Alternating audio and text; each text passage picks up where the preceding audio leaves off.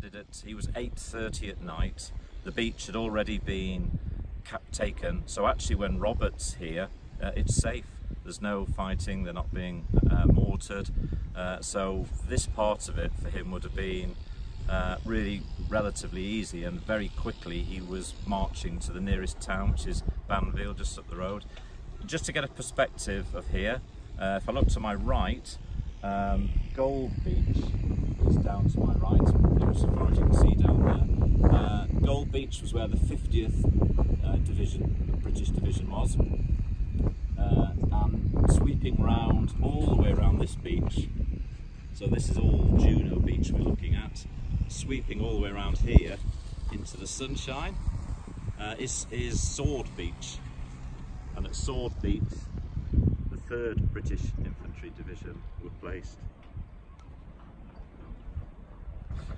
We've just moved up from the beach here now to show you this gun emplacement where the Germans would have been, with a full view of the beach really. As much as I was saying Juno was a great success, it still had massive tragedy, and it was still so many soldiers lost their lives. In particular, the Royal Winnipeg Division, Rifle Division, they were absolutely shot to pieces, and 128 fatalities on that day.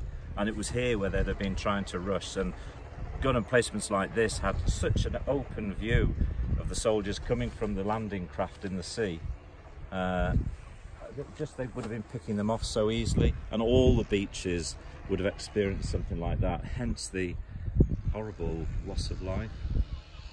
Say, for Robert, it was all over in the evening, and when he came through here, it had been taken. Having said that about Robert, he suffered the worst weather in the boat, and the story in the war diary, his story, is very much one of horrendous seasickness. They got an absolute soaking. The weather was really abysmal, and they were ever so pleased to get out of it and get on dry land and spend the night just up the road.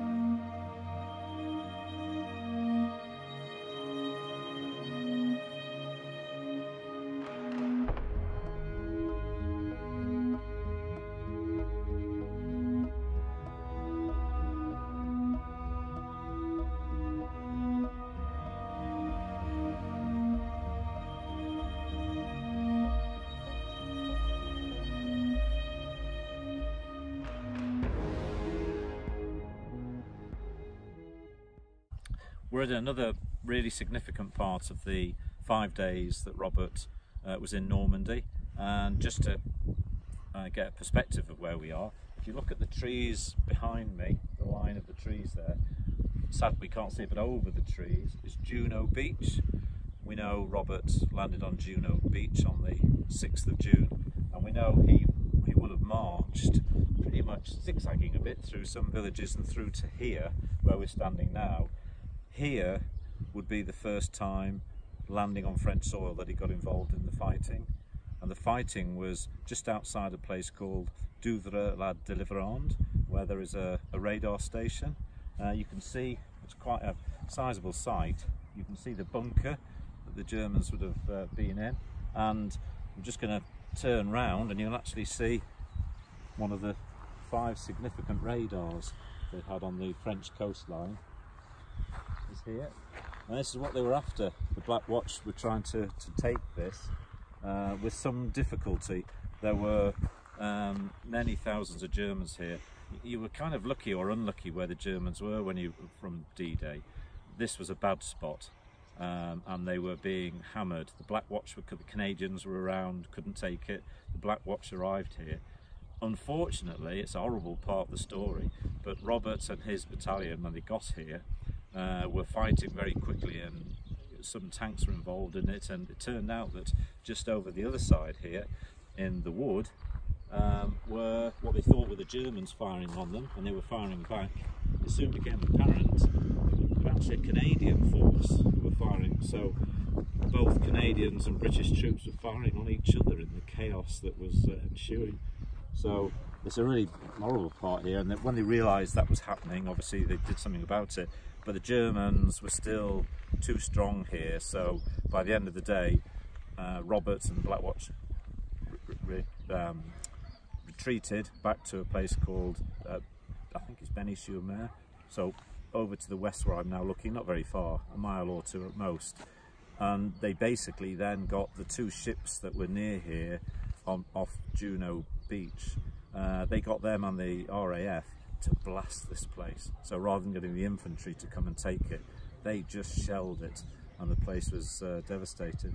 So that was Robert's story up to here, and after here we now know he went towards Pegasus Bridge, crossed Pegasus Bridge, where the Germans were again in strength on the other side of the canal on the river, and on the 11th of June lost his life.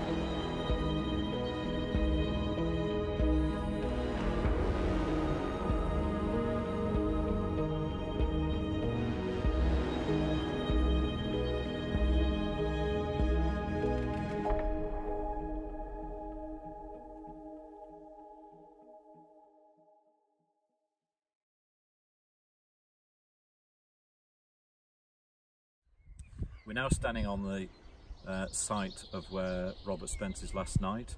Over my left-hand shoulder, you'll be able to see Chateau Saint-Camp. The 5th Battalion of the Black Watch had, we know, arrived at Juno Beach on the 6th of June. He'd made his way eastwards across from there, attacked a radar station unsuccessfully. They actually had to blast that with the shells from the boats, from the ships out in the sea, remarkably on the aeroplanes. So they struggled to fight through there. He carried on moving eastwards towards Pegasus Bridge. Pegasus Bridge was taken on the first day of D-Day, remarkably, by the 6th Airborne Division, but they found it really, really hard to keep hold of the bridge. And the Black Watch, Robert, were part of being moved over to the bridge to fight back. The Germans were basically trying to push everybody back towards the sea. So he crossed the bridge. They weren't fighting on the bridge. He crossed it and came into certain villages south of Pegasus Bridge, which is pretty much where we are now. This is a place called Breville, just a few hundred yards up from where we're standing here. The night of the 10th of June, Robert and the rest of the 5th Battalion Black Watch stayed in the grounds of this chateau behind me. Peaceful looking now, but wouldn't have been then. On the morning of the 11th of June, at 4:30 in the morning, the Black Watch left their territory here, left the grounds of the chateau, and basically moved in the northerly direction.